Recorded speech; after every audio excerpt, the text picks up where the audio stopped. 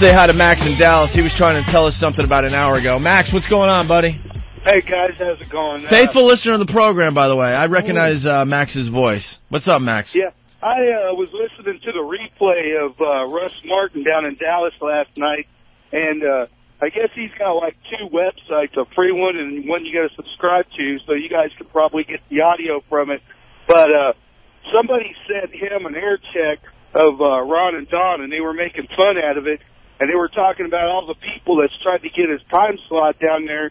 And I guess Ron and Don was one, and somebody else. And he said, oh, yeah, Opie and Anthony.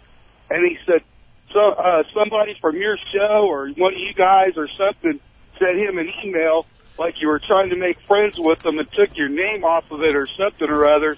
And he said he found out it was from your show because of the web domain or something.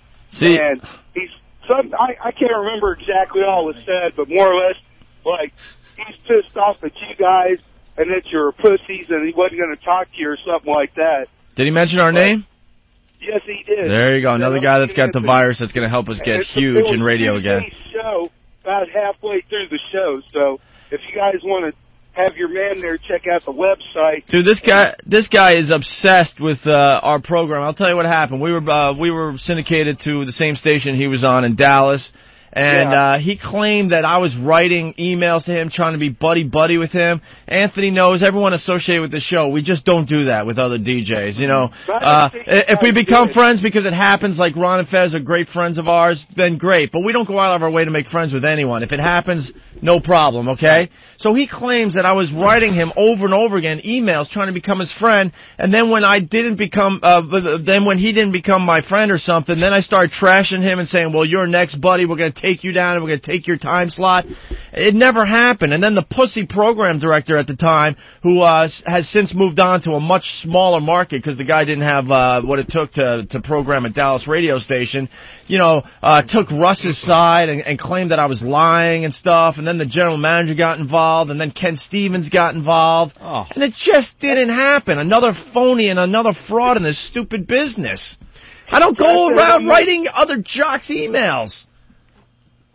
Well, except for Cool Guy. No, he wrote me, and then, that exchange happened. You're right, but I don't go out of my way to go, hey, we're new to Dallas, want to become friends? Be my pal. I could care less. Russ Martin is a one market jock. I don't know him. Hey, he's on in Dallas. He's a douche. He does afternoons in Dallas. He's boring. And he's successful in Dallas. Great. Congratulations. But that's all he does. One market. Great.